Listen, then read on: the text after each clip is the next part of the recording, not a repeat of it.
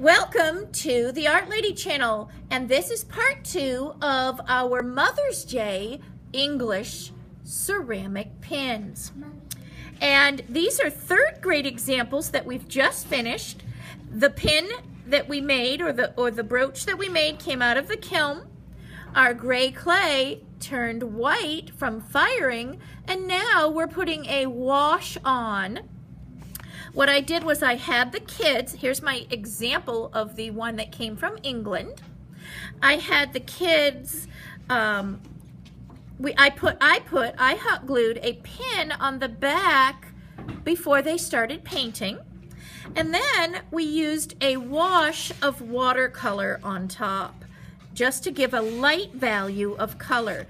We wanted pastel colors like you see here. And to do that, you dip in to water, make sure you have a clean brush, and I'll show you over here. We are barely using any color. Now that's kind of dark. If you want less, you've got to barely touch your color. We just want a light wash of color on top. If we put too much, this watercolor will wash off. And we go ahead and just do light values of color, working it up with watercolor.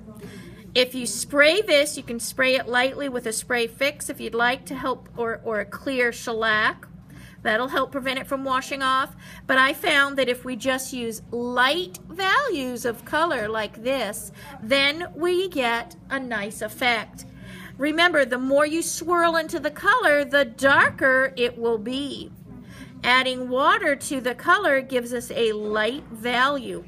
We can even layer some color if you'd like. Here, I'm going to put a little bit on the edges.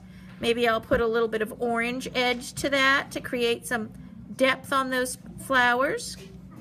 And then if you look on this porcelain pin, it has a lot of this lime green or yellow green in the leaves. And it really looks kind of cool with a yellow-green background. Or you can choose any color background that you'd like. And have fun painting your Mother's Day pins.